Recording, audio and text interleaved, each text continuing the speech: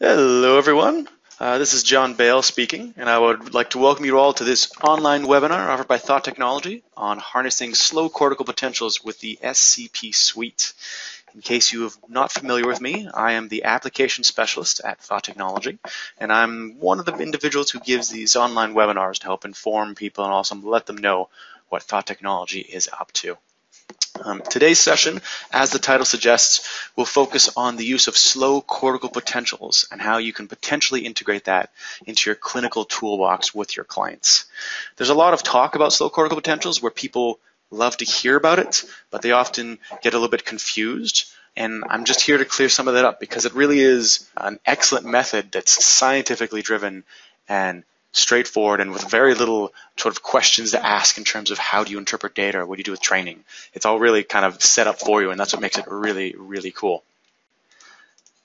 When we think of slow cortical potentials, we think of a new way of measuring brain activity. For those of you who are already familiar with what I'm going to call traditional neurofeedback, you notice there's a lot of sort of splitting apart of signals and trying to interpret that sort of information. Slow cortical potentials actually simplifies a lot of that because instead of trying to split apart an electrical signal, we're looking at a single signal and just how that electrical activity changes. Even the parts of the brain that we're measuring in terms of activity are slightly different. For traditional neurofeedback, you place the electrode on quite a few different locations, depending on what the condition is. But for slow cortical potentials, we're not so much interested in these different locations in relation to sort of the pyramid neurons that are firing. We're actually looking at a different set of neurons, so the glial neurons that are, you can think of them more as the conductors of a symphony. If the pyramid neurons are the symphony, the glial neurons are the ones that are being the conductors that let the other neurons know when they're supposed to be active or not. So we're even looking at a different dynamic of the brain with this type of measurement. One of the big things with slow cortical potentials is how scientifically validated this is, because there's been some really good published work that shows exactly how to train with slow cortical potentials on individuals and have shown very clear outcomes that are extremely beneficial. The biggest paper is probably based on Dr. Ute Strehl's research on children with ADHD, and she published in the pediatrics paper, which is a huge thing to get, especially if you're doing some type of neurofeedback. What she did is she actually showed a perfectly valid method that had little to no question that this could potentially be some sort of placebo or interaction where the client benefits just with being there with a therapist. As a staunch researcher who created an amazing clinical method, what she actually did was had people do neurofeedback training where there was zero human interaction. And so the benefit is clearly just from the client interacting with the computer, and they're not even given instructions beforehand what to do. They just see feedback on the screen and it eventually clicks in. What's amazing about her original research with these ADHD kids, as well as other research related to epilepsy, seizures, migraines, is that we looked over that research and we actually created a clinical method in terms of a software suite where you can do exactly what she did and get the exact same benefits for your clients in terms of ADHD, epilepsy, and migraines. It's really, really cool how she structured it, and it was just so well explained, so well thought out that it's made quite the difference, and it really was impressive. Now, before I go ahead and move forward looking at some of the software, we're just taking a little bit of a step back to see how slow cortical potentials is different from sort of that traditional neurofeedback. I realize people definitely are going to have questions about that. One thing to start off when we consider traditional neurofeedback and slow cortical potential neurofeedback is exactly the signal that we're looking at. Obviously, it's brainwave information, but the way we measure it is differently. Here on the left-hand side is just the raw EEG signal we typically see during a traditional neurofeedback session. Notice how the electrical signal sort of goes up to a bit of a positive number, goes down to a bit of a negative number, and always returns back to zero. That's just the measurement of the different neurons firing at different speeds. Notice the slow cortical potentials, though, on the upper right. This electrical signal is never really returning to zero. In fact, it's just a general charge, and it's slowly drifting or shifting to being a little bit more positive or a little more negative. And so there's already quite the difference there. How we're collecting this electrical signal, for those of you who are a little bit of nerds and like a little bit of physics, is that for traditional neurofeedback, it's alternating current. And for slow cortical potentials, it's actually direct current. So really, it's at that electrical level where things are changing. The next big difference between the two is that for traditional neurofeedback, we're actually breaking apart that raw EEG signal. And so we're breaking it apart into the different frequencies, or bandwidth frequencies we call them. You know these as delta, theta, alpha, beta, etc. And we focus in on a certain aspect of that electrical signal that we start doing training. For slow cortical potentials, we actually don't break apart the electricity at all. We want to see it all at the same time. It's really just this single signal, and we're looking for shifts in that electrical signal. So it's simplified in that aspect. If we think back to traditional neurofeedback, we can look at that electrical signal in these different frequencies as amplitudes or ratios, sometimes alpha peak frequency, or even standard deviations if you think of normative training or z-scores. And then once we choose that type of statistic, we have to decide if we're going to increase or decrease, and often we do this for several different frequencies at a time. SCP neurofeedback doesn't do any of that. You're either activating to increase, activating or deactivating in terms of training to make the signal go more negative or more positive. So again, that electrical shifts. SCPs is incredibly simpler for what the client has to do and for how you're looking at the signal, and that's what makes it really, really, really cool. As a last thing, for traditional neurofeedback, it's continuous training. And so essentially you have your client who might be sitting there for 5 minutes or maybe 20 minutes, and they're getting that constant feedback. Feedback might be turning on and off, or louder or softer sounds or things like that. But it's continuous training, and we're seeing the spontaneous changes in brain activity in relation to them trying to do the training task. Slow cortical potentials is quite different from that. It's actually cued training. So slow cortical potentials themselves, it's very much a triggered event. And so there's a cue where the client knows they have to either activate or deactivate, and then we see how the brain responds to it over a very short period of time. It's about 0.3 seconds to 8 seconds. And we see how the brain can either activate or deactivate, and then they get a brief break, and then we repeat that cue and see how the brain reacts. Like I said initially, for slow cortical potentials, we're looking at these conductor neurons, so how they tell the rest of the brain to activate. So they only really care about immediate sort of cued stimuli or something like that, as opposed to this traditional neurofeedback where it's continuous and waiting to see the changes up and down. So knowing a little bit about slow cortical potentials and how it differs from traditional neurofeedback, what is this slow cortical potential package that you can potentially use?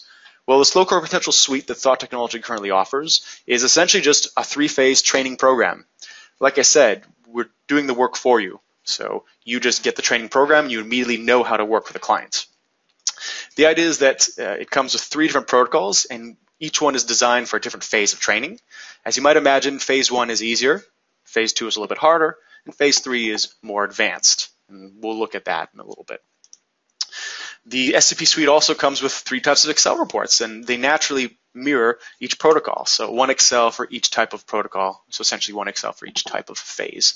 And these Excels show the results of a training session quite easily in a way that you can digest and keep track of, and the client can get a better understanding how well they did.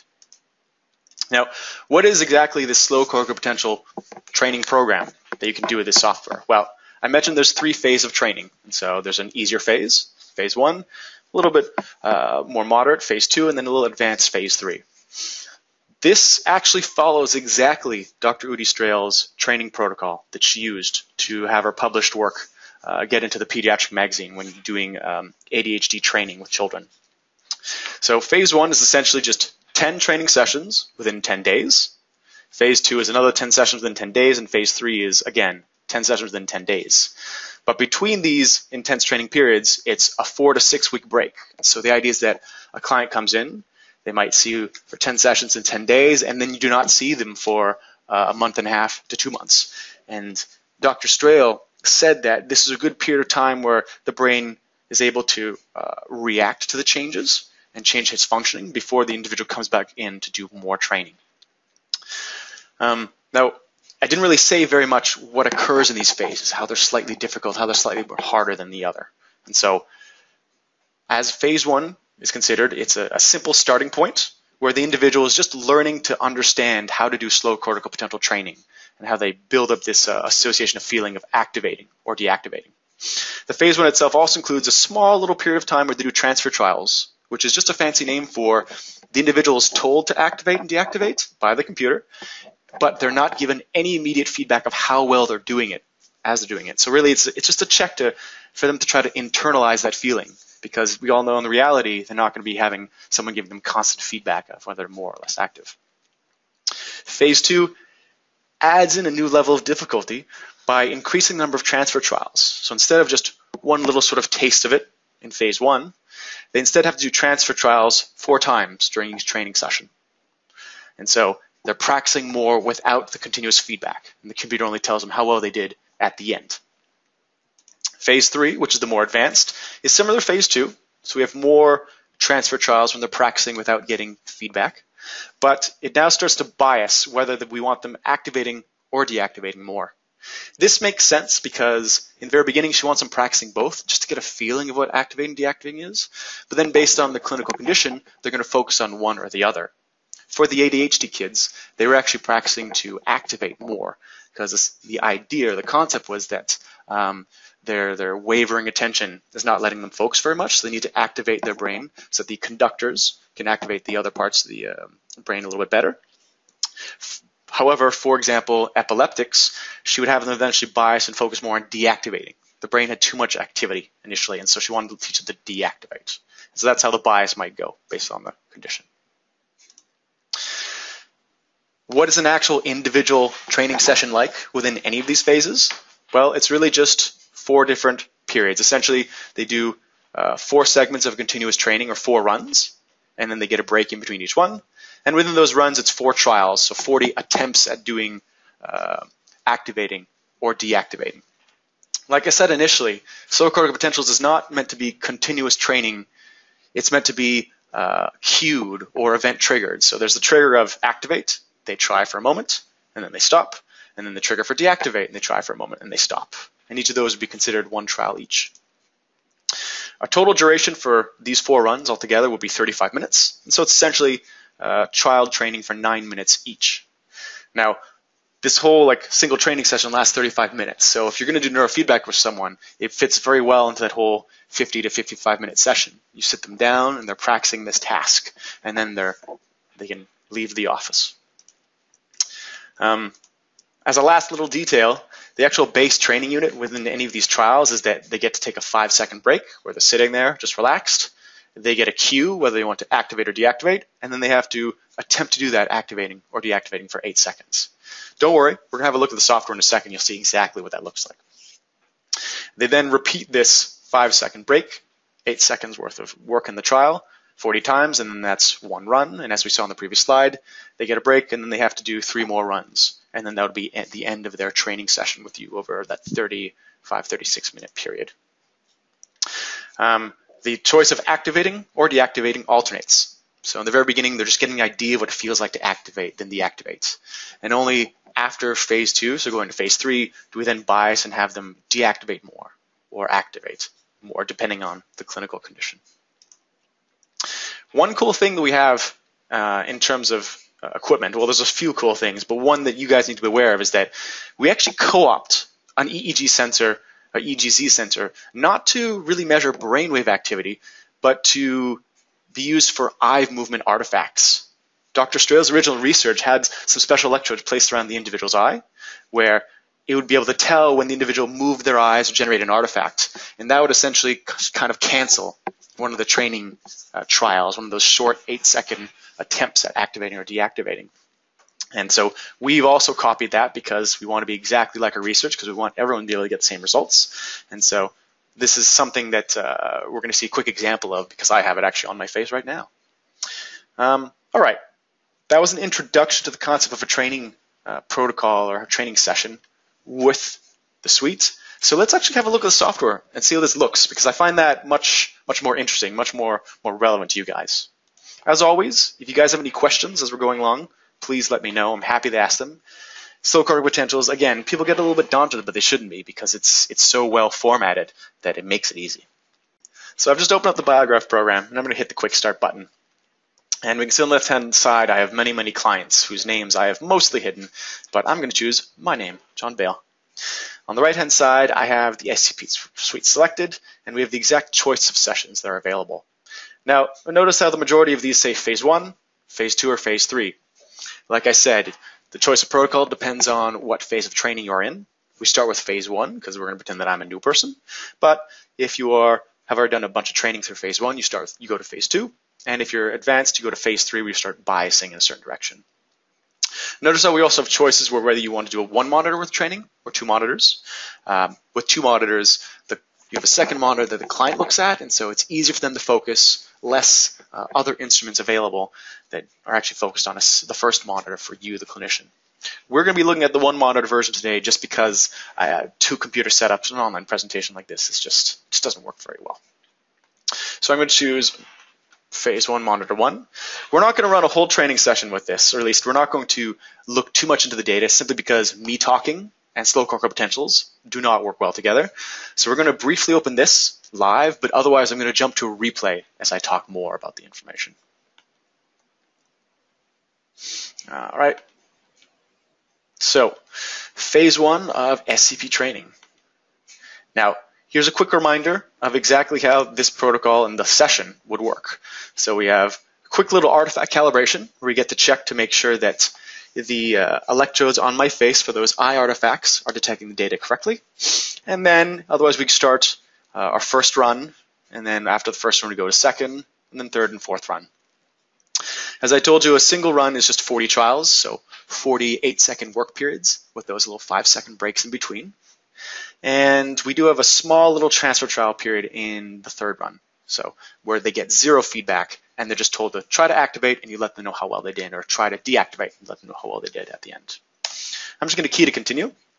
Now, this is quick artifact calibration. So what we do right here is with those electrodes on my face, we're just going to have me, the pretend client, blink their eyes a few times. And we want to make sure that this little red light turns on whenever any of these eye blinks are detected. And so this verifies if the person ever generates an artifact that the system is going to not give them any reward. The reason why this is really important is that slow cortical potentials, it's a full range of frequencies. So like I said, we're looking at the whole electrical signal. And so it's not like with traditional neurofeedback where we tend to be, above 2 hertz. We actually look very, very close to 0 hertz, so those lower frequencies, all the way up to, I believe it's 35 or 40 hertz, well, the standard neurofeedback ranges that are of use. And so it's really important that we are able to tell when they're generating artifacts, because otherwise they might get some fake rewards. So this is all correct right now. At this stage, I'd hit a key to continue, and then our training would initially start. Now, don't worry, we're going to come back to this. But because I'm talking, we can't do active training, so I'll just replay a session. Don't worry, the session is still of me, so it's probably very entertaining seeing how well I did with slow cortical potentials. All right, so I'm going to replay this session. Now, it's essentially saved data, but it'll be much easier for me talking and for you guys being able to listen and follow through. So, as you can probably notice right now, there's 2 sections to this window. There's the left-hand side, which is a little bit sort of greenish. This is meant for you, the clinician. And then there's the right-hand side in white with some little little men who are meant for feedback. The idea is that client focuses on the right-hand side, and you, the clinician, can focus on the left, but also glance to the right. Now, you're undoubtedly hearing some tones, or at least if the tones are loud enough, you're hearing them through my microphone. These tones are actually part of the cues for this slow cortical potential training. Like I said, this training is based on event-triggered stim, or stim, and you're cueing the individual to try to activate and deactivate. What the tones do is that if it's a higher tone, it means activate, just like there, where you want to make this individual fly up by activating. And then there's a second high tone to signal the end of your attempt. If you do well, there you go, you get a little bit of a reward. And then the tone for deactivating, the lower tone will sound, and this individual ideally is going to try to swim down, so if you're deactivating the brain activity. This is the very simple deactivating, activating alternative training where individuals are being cued to practice. Notice there's this little man right here that has the up arrow for activate, and he's going to have a blue arrow for deactivate. It's very simple, very straightforward. Now, in Dr. Strehl's original research, this was exactly how they did the training. There was no clinician in the room. There's no clinician that ever told the client what to do. They were just hooked up with the electrodes, and they're able to see this computer screen that was having up arrows and down arrows, cueing them whether they want to activate their brain or deactivate their brain. One thing they also learned is that there'd be an indicator if the person was moving their eyes too much, generating fake signals that would ruin one of these little training periods. Whenever they generated too much eye movements, it would just cancel any type of feedback they potentially got. Now, this is quite simple. Like, it's the same type of activity. It's alternating between activating in red and deactivating in blue. And they just hear a nice sound that cues them when to activate and cues them when to deactivate. They also have that reward, the little sort of dancing man who does a dance if you did a good job of deactivating or activating. Like right there, the individual swam down, so he was deactivating correctly and did well. Some of you might have some questions of what are we activating or deactivating in relation to? It's in relation to a moment before you're given that cue. Wherever your electrical values are at for that moment, we want to see you deactivate compared to that initial baseline just a moment ago. Or we want to see you activate compared to that baseline just a moment ago. And so it's very much a relative measurement. This initial phase 1 training is just someone learning what it feels like to activate and deactivate willingly according to a cue. And this is exactly what the software is showing us right now. It rewards us when we correctly deactivate. Oh, like there you go, he's going to do it quite well. There's the reward. And then if there's no reward, then the simple man does not dance. And so right now, oh, are they going to activate correctly? Maybe. One of the things I learned when I actually did this session on myself is that I was doing the exact opposite of what the cues asked for. When the software asked me to activate, I would deactivate. When the software asked me to deactivate, I would activate. And so when I spoke with Dr. Strehl, actually, she said that was the exact same feeling everyone gets. They typically do the opposite of the correct activity. And even in the research, it showed how they initially were doing the opposite of what they should have. But it takes a few sessions to really get that going. I was very lucky at the most recent AAPB conference in Chicago. I got a chance to speak with Dr. Strehl and show her the software, and she really, really liked it. Her original research was done with a private piece of equipment that is not easily accessible. And so she liked seeing how other people are taking her method and making it available on other platforms. Someone has a quick question about the 10 sessions in 10 days that ran with the individuals. Someone's saying, like, did they do 10 sessions such that it also included weekends? In her original study, she didn't really indicate any difference between weekdays or weekends. So I suspect, yes, it was just 10 continuous days. That being said, you can probably maybe extend the period of time for those 10 sessions to be 2 weeks. So it'd be like 2 weekdays instead of weekends or something like that. There is room for you to make these clinical choices. It's just we're letting you know exactly how the research did it and how it can be structured. You'll notice here that my percent of success in this run is quite low. It's about 43%. That's incredibly normal. People don't know what this feels like when they start doing slow cortical potentials. And so the success rate is typically quite low, as Dr. Strehl told me. And so it's normal. That's how it works. I'm going to actually stop this session right now because it's very simple feedback. This is what the image looks like for this training phase. Let's have a look at actually what the report looks like when they're done doing this full training protocol. Okay?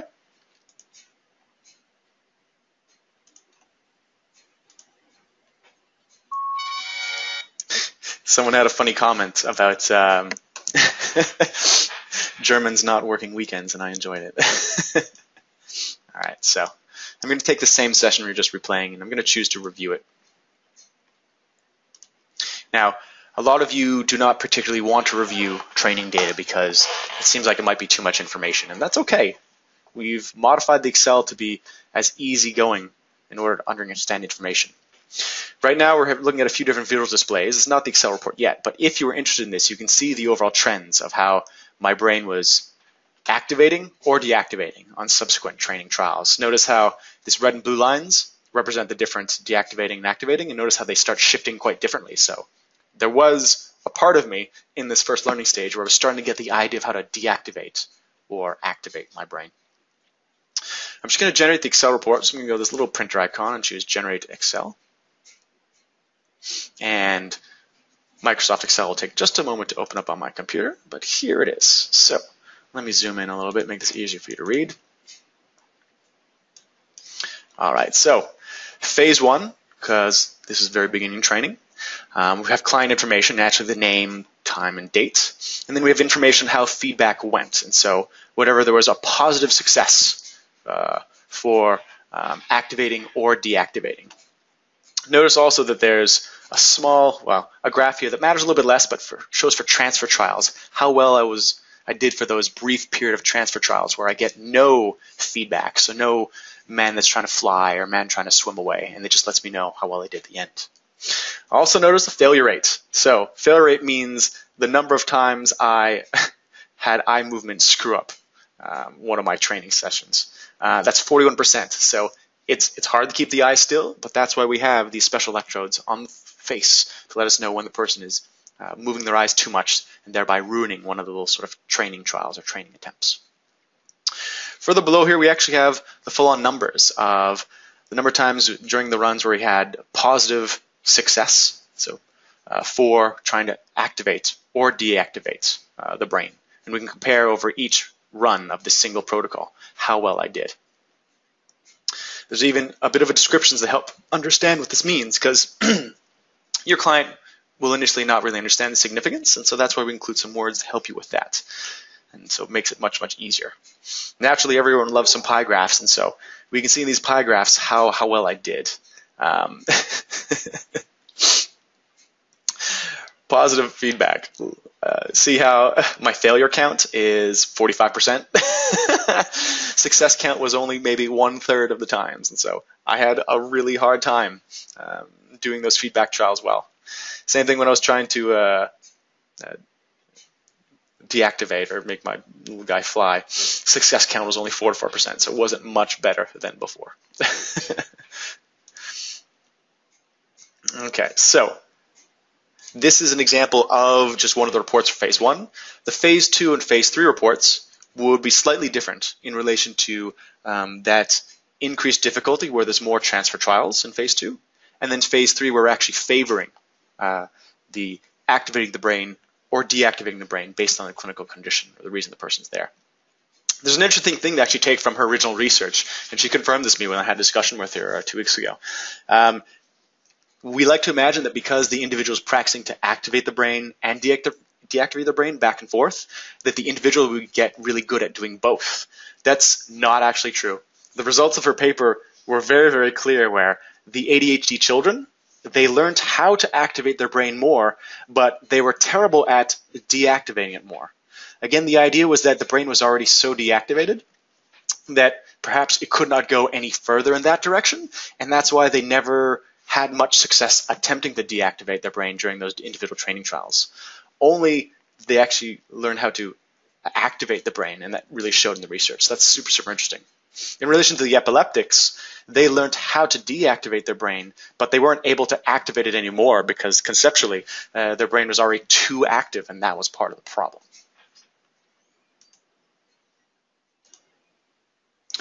Now, I do not have phase 2 or phase 3s recorded, but they visually look exactly the same. And so I don't feel a need to show you guys that because it's the same type of feedback. You have the red flying man with a cape going up and the blue swimmer going down, and them getting feedback as they go along, with the exception of during transfer trials when those men essentially are not there, and all they have to do is activate or deactivate on cue, and they're told if they do it well at the end of it.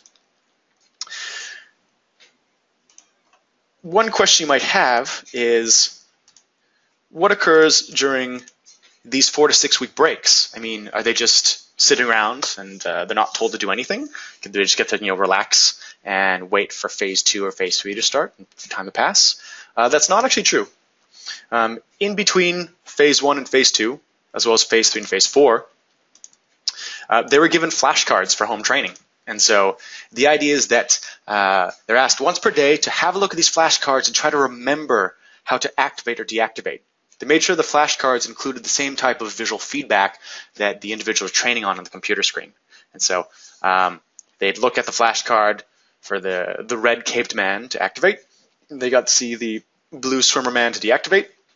And they're also given that sense of reward with the dancing individual. The actual feedback she used was not specifically a flying man and a swimming man or the dancing sort of juggler, but this is the imagery that we're using that people react really well to because it feels like it makes sense.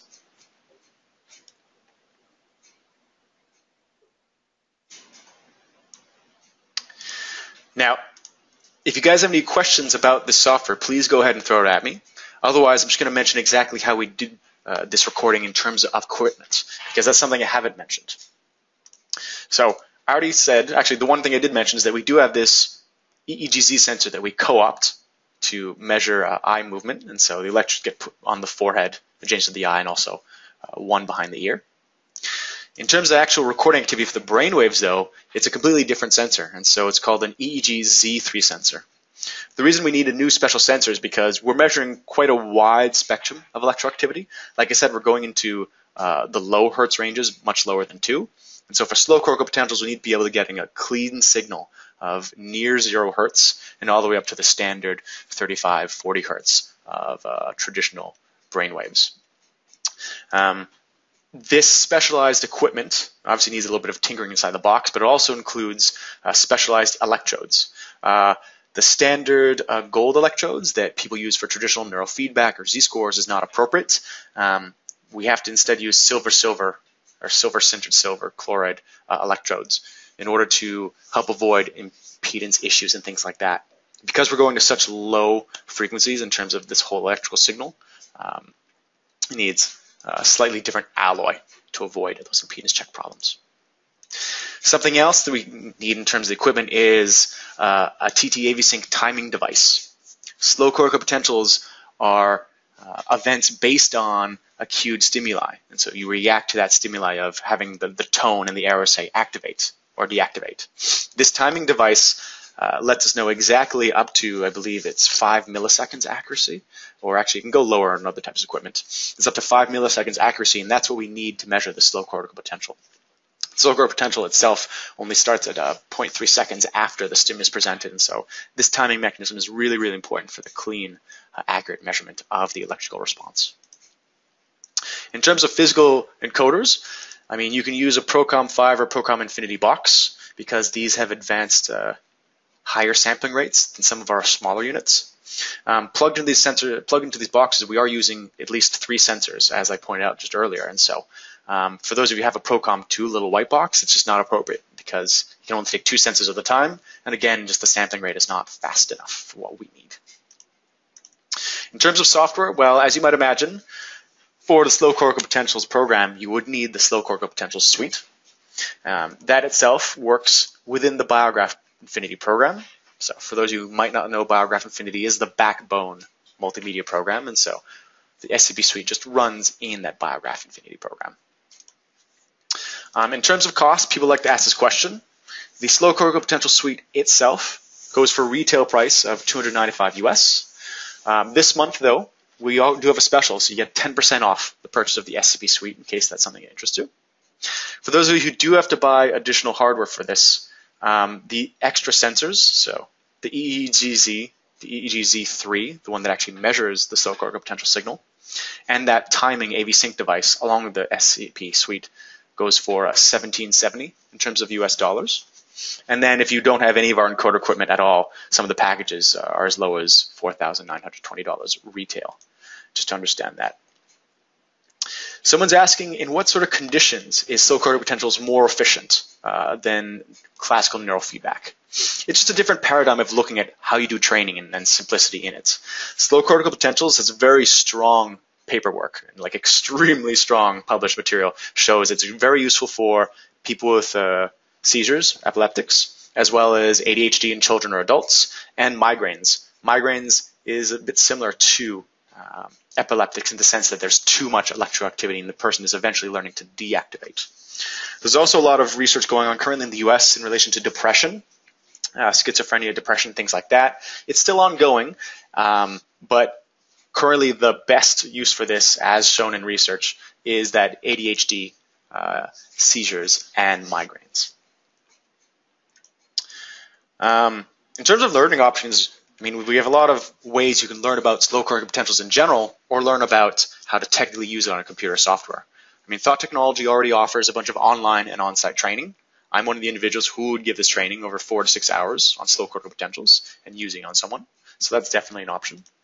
For those of you who probably already know us, you know that we go to a lot of workshops in different countries. And so if you see we're going to be at that particular workshop or that particular event, let us know, because we'd always be happy to show you a bit of slow cortical potentials there. Or you can always ask us to give a talk on slow cortical potentials to show you how that works in person. Another good option is some recorded events. I know there's resources online, such as AAPB or BCIA, that have webinars on slow cortical potentials. The Biofeedback Federation of Europe, the BFE, where I used to work, also has a lot of good stuff on slow cortical potentials. In particular, and I'm biased because I helped arrange this course, there's a 6-hour recording on slow cortical potentials. It was taught by Linda Walker. She is a phenomenal instructor, and she goes over a lot of clinical detail that I could not possibly cover in this simple 1-hour session. So for any of you who want to learn more about slow cortical potentials in the theory, I definitely suggest going over to the BFE, so bfe.org, and checking out that recording. Okay. I know some people are asking about the effectiveness of slow cortical potentials for peak performance and stress management. I do not currently know about research that shows stress management and peak performance can be enhanced or lessened with slow cortical potentials. That being said, I've not actually gone looking for those particular subjects just because they're not the high-level research that we're really aiming for. And so it's possible, but I haven't actually had a check, so I'm sorry that I can't give you a good answer on that. Okay. A quick question about the retailing price. Some people are wondering, these are the retail prices for Canada and the US, just to make that clear. Prices might be different in other countries because there's always import fees and things like that. And so this is just as they are for Canadians and Americans. All right. So if we have any more questions, or if we do not have any more questions, then this might be the end of the presentation. So I'll give you all one last opportunity to write those in if you want. Just so you know, here are 2 really good references in relation to slow cortical potentials and ADHD in particular. Dr. Ute Strehl is the writer of these 2 papers. She's really good at explaining it in published format. And I know a lot of writers, especially scientific writers, are quite poor at that, but I was impressed by how well she does it. Other good researchers, also from Germany, would be Niels Bierbaumer. He did a lot of good work, and I think his was more of the early on epileptics, but he had some really good papers as well. All right, so if there is no more questions, we might just end the session here. There we go, right on cue. We have someone else sending something in. Someone's asking, what do you need if you're already equipped for classical neurofeedback? And so that's a really good question, and I'm glad you asked it because maybe I didn't make it very clear. Ideal for someone who already has classic neurofeedback, so typical equipment, what you would need would be this TT AV Sync box and the EEG Z3. Since you already have sensors for normal neurofeedback, you would most likely already own this EEG Z sensor in the middle.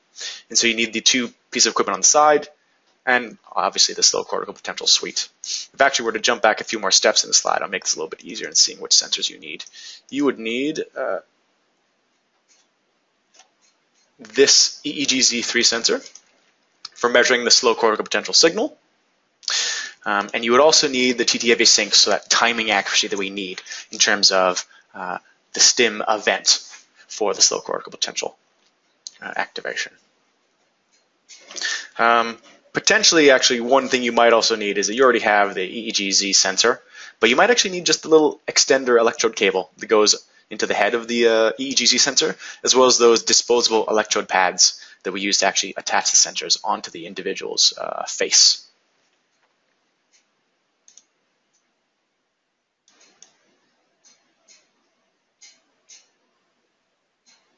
If you already have the EEG-Z sensor, you don't have to buy the whole package. We can just give you the remaining piece of equipment you do not currently have. So that's totally no problem. There's some individuals asking about that, and I can just contact you separately.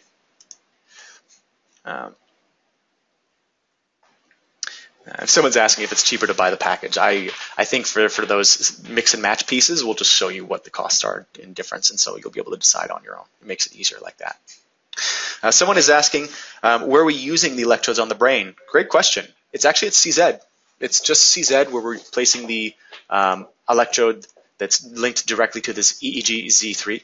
And so that's where all that work was done for ADHD, seizures, as well as migraines. Now, think about it that the neurons we're trying to measure, they're the conductors. And so it's general sort of cell assemblies are deactivating, and then that electrical signal goes off to other parts of the brain. So we're measuring that those conductors at a certain location, but their effect is very much wide spanning across the cerebrum.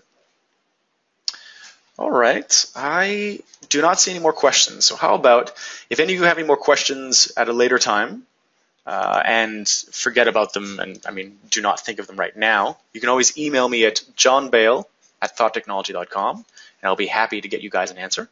All right, so if that's all it, thank you very much, everyone, for attending this session. I realize slow cortical potentials can seem a little bit difficult, but it's really not. It's a very formal format for training. It makes a very clear result, and we've seen it in terms of amazing research where there weren't even a therapist present, and so with an added therapist there, it might even be better. And just I think it's a clear and great tool someone can use on these certain client populations. All right, so thank you very much, everyone, again, and we will see you at the next presentation, or we'll see you at the next time we're in person at a show. All right, thank you very much. Bye-bye.